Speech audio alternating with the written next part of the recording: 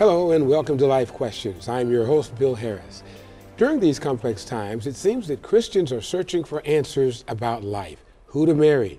Should I get a divorce? Who should I vote for? Why did God allow my spouse to die? In general, one question sums it all up. How do you make sense out of life these days? It might surprise you to see that the types of questions we get here are quite startling sometimes, but we are very grateful to have those questions. And so we have assembled a panel of local ministers to review your questions carefully and prayerfully and come up with some answers. I'd like to introduce you to them at this time. First, we have with us Pastor Kelly Waltz of the church at Allentown, followed by Pastor Bill Maki of the Zion Lutheran in St. Mary's. Third, we have Pastor Tim Smith of St. Mary's Church of the Nazarene, and rounding out our panel, Jeff Kimberly, who is pastor of the Neopolis Church of Christ. We are certainly happy to have you all with us today. Good to have you here. Thank you. You know, to begin, I'd like to start with one of the questions that came in from our viewers that I think that everybody in our audience can identify with. It says that, can you offer some strong suggestions on how to battle worry and anxiety? I've tried counseling and medication. Neither is working for me. Sounds like a person that's quite desperate here. Mm-hmm. But you know, this person is a candidate for the love of God, wouldn't you say, by virtue of what they're describing? How would you answer that? Who would like to go first on that? I have a friend, a female friend, who is very afraid of traveling. She has been for a long time. Great anxiety whenever she has to go more than an hour away from where she lives. And the anxiety stems is about what? The travel itself, the safety of it? Yes, about if something happens to the vehicle, if there's a problem on, say, the expressway, and then you can't get to an exit, and you're trapped there, and all of this kind of thing. And she has been praying constantly about this for years. And she had a dream where Jesus was talking to her about going where he was wanting her to go, and that he would be with her always, no matter where it was she went. Mm-hmm. And they were walking along as they were having this conversation, and then she realized that Jesus wasn't next to her anymore, and so she looked up and she was kind of anxious, but it was because she had stopped. And Jesus turned back around and looked at her and said, "Are you coming?" And he held out his hand. She said she found that really comforting to her, because she realized that he was going to be everywhere she was going to go, where he was going to lead her. Mm-hmm. And if she just stayed with where he was leading her to go, she would be just fine. So she travels much easier now. She's not as anxious now about that. And so for her, it was continual prayer, continually asking the Lord to help her with this issue. And she's overcome a lot of it. Excellent. From what I understand, the experts tell us that fear is concerned with the present situation, or the present danger and the like. Anxiety tends to be fear of the future. And there are so many people on this planet that have that fear of tomorrow. How do you tell them to confront that? Well, anxiety and worry, as the old saying, it's like a rocking chair. It gives you something to do, but doesn't really get you anywhere. And not to say that worry and anxiety haven't beset me. I've certainly been there. But one of the things that has helped me the most has simply been meditation on God's promises and His Word. So it should be really surprising that the first two answers to the question have to do with prayer and Bible reading, you know, from some pastors. Right. But as you meditate on Scripture and read over God's promises, one of the things I'm reminded of is the fact that He's in control. And if He's in control, I can rest in that, and that has helped me. And that control he has, you have to give it to him, don't you? Yes. Yeah. Because ultimately you are in control, because he doesn't have robots serving him. We serve him voluntarily. How do we give over the control to him and rest in his peace then? How do we do that? Well, it's a matter of surrendering to him and saying, not my will, but yours be done, as Jesus' prayer in the Garden of Gethsemane. Mm-hmm. He knew exactly what he was facing, and it was the worst possible, and yet he was able to surrender to God's will. We don't know what we're facing, but it's not going to be that. So we have been given the model for us of giving our lives to him and letting him have control of that.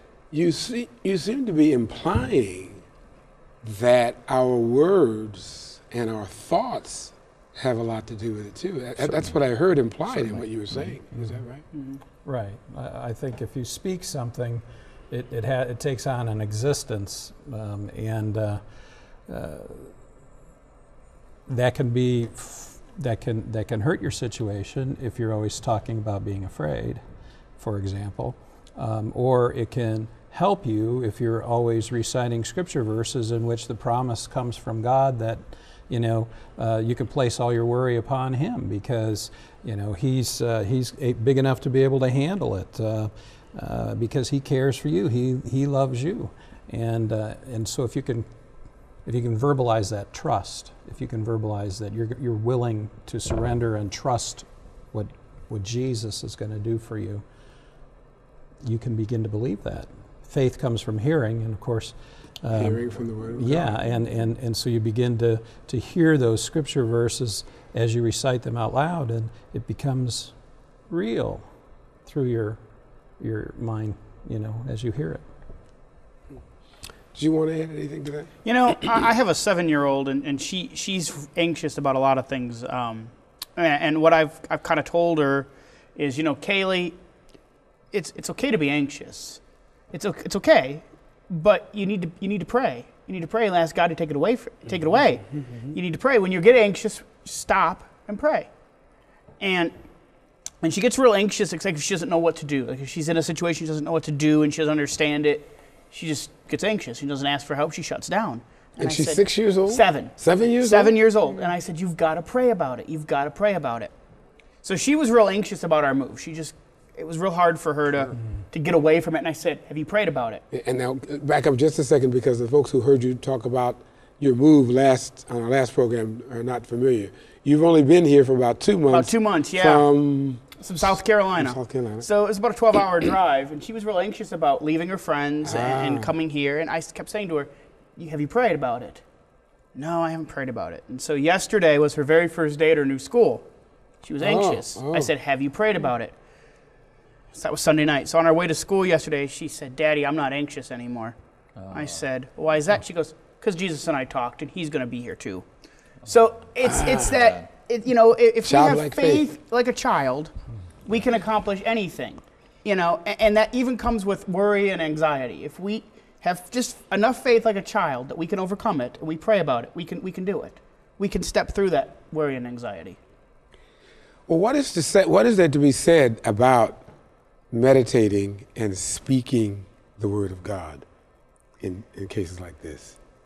To me, I just feel like when I do that, spend time in God's Word, there's just a sense of peace that comes over me, because it's like I release everything of what could be coming in due to the world and the busyness of being caught up and trying, because I do often like to be in control, and not unlike many people, I want to know what's coming next.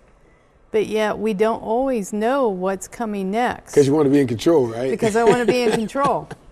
But then we come to understand that things that we do on our own may turn out okay, may not turn out okay. But if we go and put our faith and trust in God's plan, because we know God has one plan, He has one perfect plan. And with Him being in control, last week I went to the dentist. I do not like getting my teeth cleaned. And I'm gripping those arms, and I'm like, how am I going to make it? So I just said, God, God, God, calling out to him. And a sense of peace just came over me, and I relaxed, and I made it through no problem. Did you go see Dr. Yankum by chance? No. And it's an idea that I think I can do something on my own, but it's God that brings that comfort. I don't need to know what exactly is going to come next, because regardless of what comes next, I know what's coming in the future, way in the future, or who knows, maybe tomorrow. Is worry and is anxiety different for women, or is that something society just puts on women? For me, I would say I tend to be more of an emotional person. And so when So are men, though. That's we true. don't admit it. That's true. We don't admit it. And I think we really are concerned and spend more time thinking and worrying. We do worry more. Sometimes bringing up things in the mind that really don't exist and compounding the problem. Right. perhaps. Because we start thinking, okay, what if, and all these things come in. What if it plays out this way? What if it plays out that way? Where the caring, taking care of all the hurts, watching out over the children, making sure, what if, as a classroom teacher in this day and age, as things come, you had to worry about, an active shooter coming in. Yeah. And what if, and that concern, and bottom line, I'm going to do whatever God calls me to do. I'm reminded of the story of Mary and Martha, because Martha complained to Jesus that while her sister Mary was sitting down at Jesus' feet, taking in every word he said, she was up trying to get things done because she wanted things to be perfect. He wasn't helping her. And Jesus' reply to Martha was, you are worried about many things. He didn't limit it to just that one incident. He said, she was trying to be in control. Yeah, in control and having it perfect. Whereas the other was spending time with Jesus, letting Jesus be in control. Yeah. And who was experiencing more peace? Speaks for itself, doesn't it? Yeah. Well, that's great. Good conversation. Listen, we've got to take a break. We're halfway through the program already. We're coming back with more good discussion and answering some of the questions that perhaps you sent us. So stay with us. We'll be right back.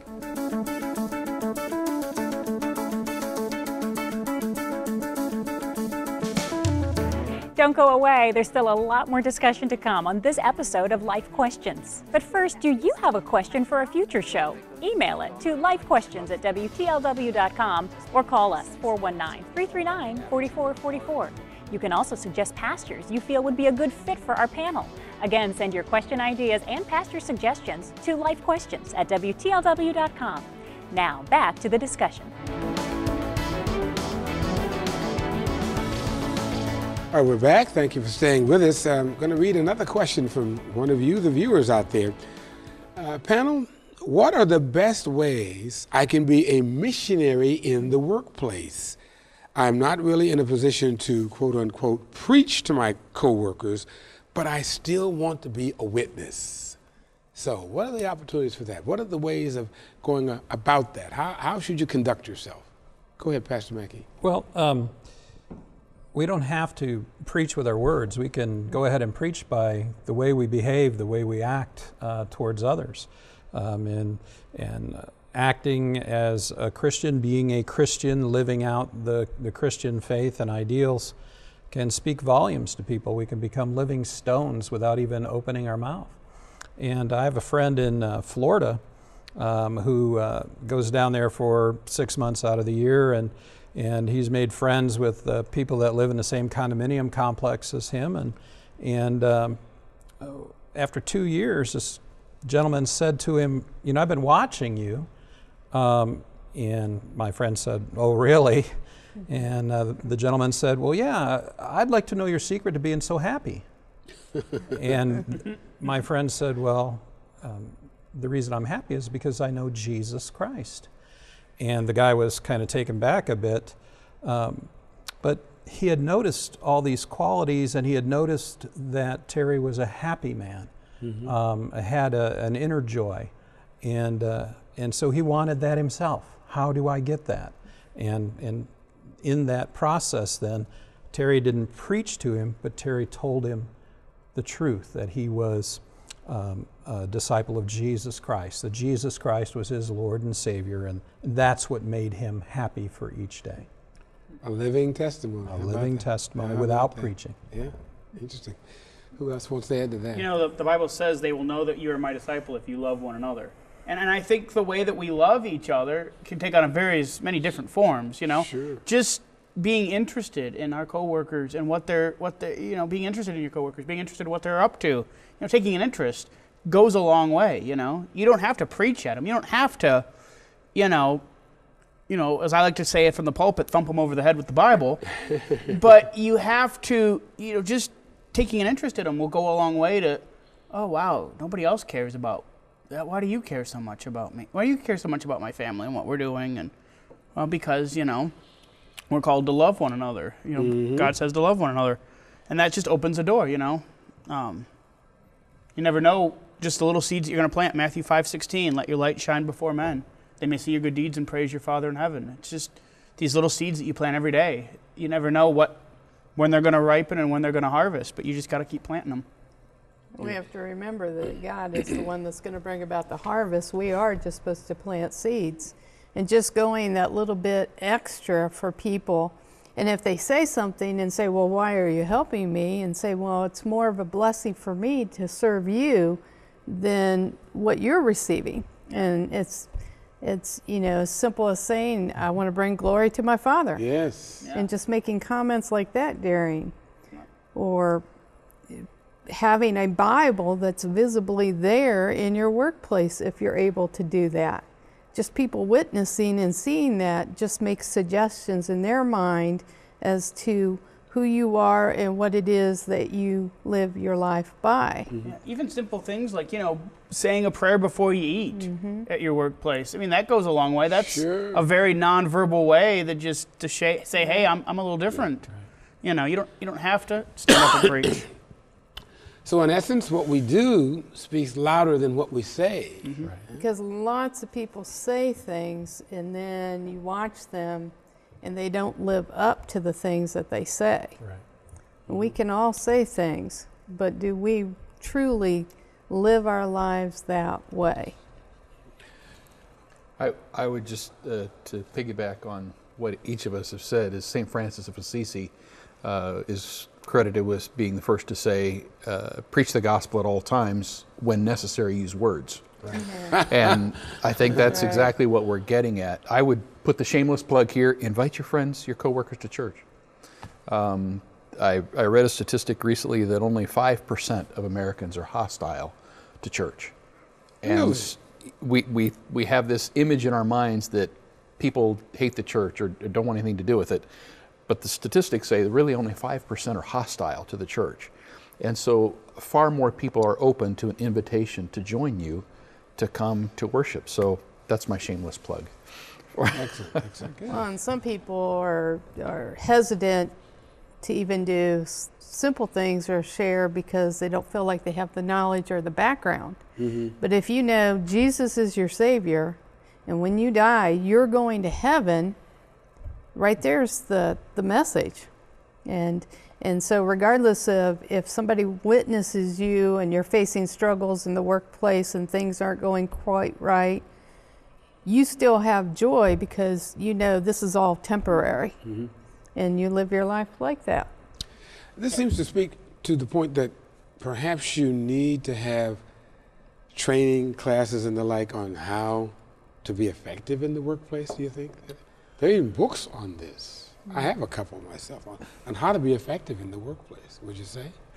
Well, I think you can do that. I think another way as well is to essentially just be a good friend to the people you work with. Get to know them, let them know you. Treat them with love and kindness. The things that we're taught, in Sunday school and all that with our faith. about how to behave towards others, how to love your neighbor. I don't need a PhD to be able to be nice to folks. Simple acts of kindness. Yeah. Simple acts of kindness that you can do. We in Toledo a couple weeks ago we had like a couple inches of snow fall, and my parents had decided to gift me a snowblower, thinking I would never need it, but have a snowblower. So I had done my driveway and I was sitting in the house watching TV, and I heard the neighbor across the street is an older gentleman out snowblowing his driveway. And I thought, no. So I got out, got mine out of the garage, and went and finished his driveway for him. And I got all done, and he goes, now how much do I owe you? I said, oh, you don't owe me anything. I said, I just did it because I love you and God loves you. And I just wanted to tell you that. I got my snowblower and went home. And I see him up at the post office a couple times a week, and he always says to me, I've lived in that house a long time, and there's been a lot of people that have lived in your house, and none of them have come and snowblowed my driveway. Wow. So something simple like that you can do, a little act of kindness, even in your workplace or around your house. You can show people Jesus that way. Excellent.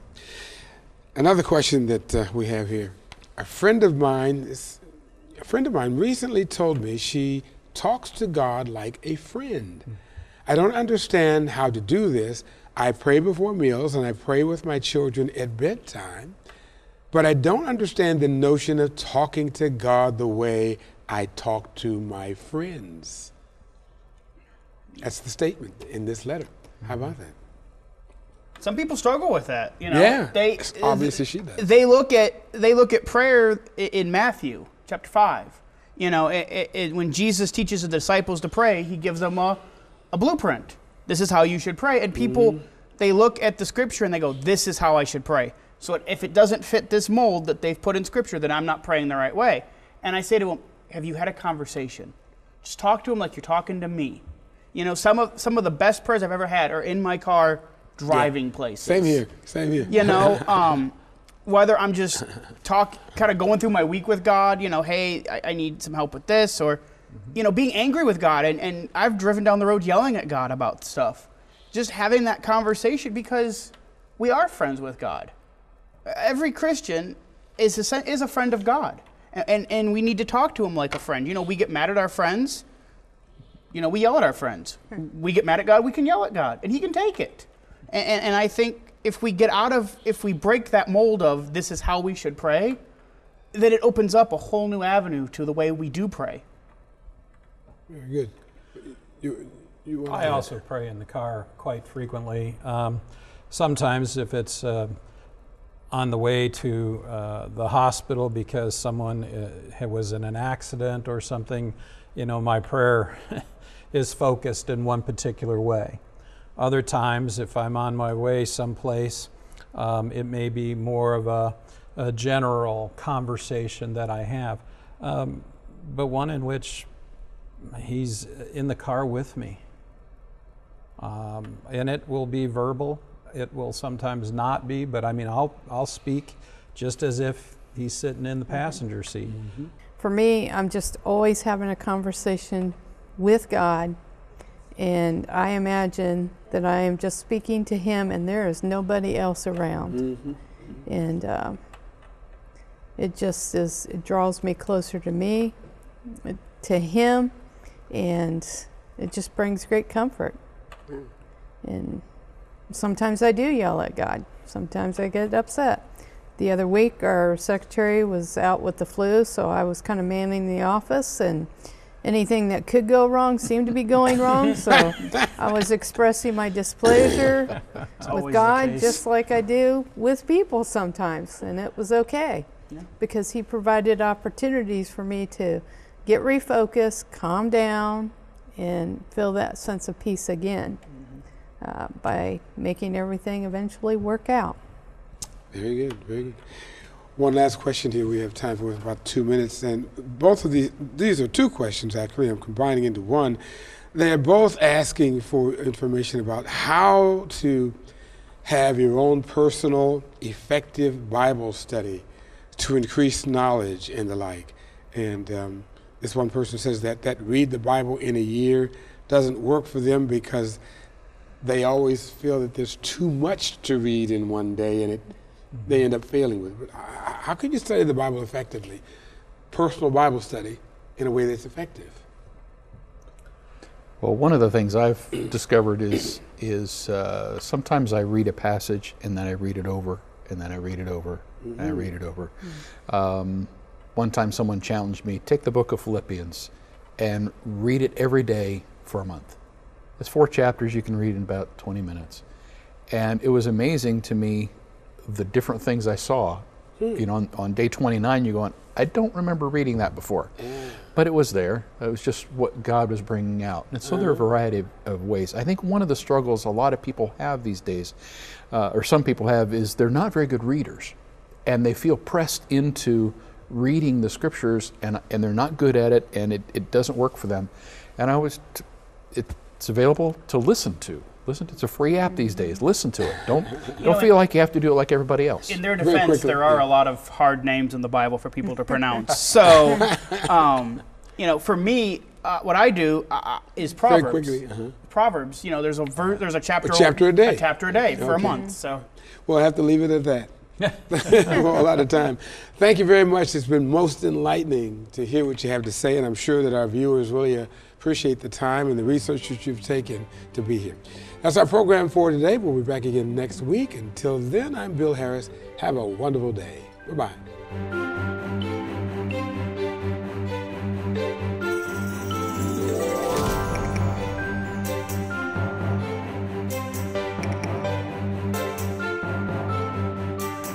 You've been watching TV44's newest locally produced program, Life Questions. Now we'd like your feedback. What did you enjoy about this show, and what would you like to see more? Perhaps you have your own questions you'd like us to pose to our panel of pastors in a future show. Submit your questions now by email to lifequestions@wtlw.com or call us with your thoughts. We are able to discuss relevant topics with local pastors right here in the TV44 studio thanks to your financial support. Now is an excellent time to make a one-time gift to TV44 or consider becoming a monthly donor. 100% of your donation stays right here at TV44 and is used to spread the family-friendly, life-changing message of Jesus Christ. Secure donations can be made online at WTLW.com, by phone, by mail, or in person. Again, share your questions for consideration for future shows or just contact us with your comments at lifequestions@WTLW.com.